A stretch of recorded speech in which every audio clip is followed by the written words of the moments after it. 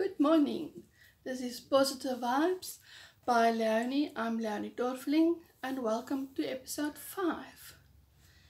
Today I would like to talk about work on your vegetable garden. Imagine you have this nice piece of land that you look out to, but it's only full of bushes and weeds and doesn't look very nice. So, what do you have to do? You have to fix it because it's your piece of land. First you have to take out all those bushes and weeds, and yes, it's going to be hard work because it's been there for some time. And then you have to put some compost in it and also plant your seeds. Otherwise, nothing will grow if the seeds are not planted. And don't forget to water them. Otherwise, they also won't grow. What does this tell us today?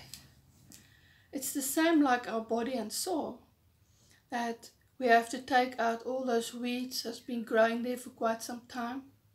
It won't be easy, but we have to make the choice to get up and remove it so that we can plant our vegetables. And also we have to keep on nurturing it, keep on looking after it, keep watering it. But how can you do that? Well, in one very nice book, it all tells you how to do it.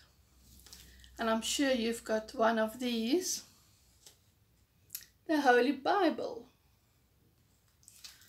Yes, in there God tells us how to remove all our weeds and the bushes and to start looking after ourselves inside and outside. Because all He wants for us is to be a better version of ourselves, to be the best that we can be. He wants us to be happy and healthy. And also through that, we can inspire other people to do the same.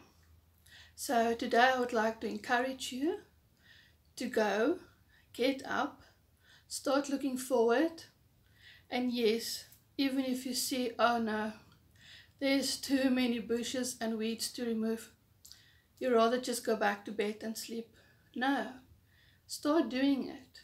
Eventually you'll get everything removed and you can start growing and start being better and happier and healthier and all those things that God wants for you. Hope you enjoyed this. Please like, share and subscribe. Enjoy your day.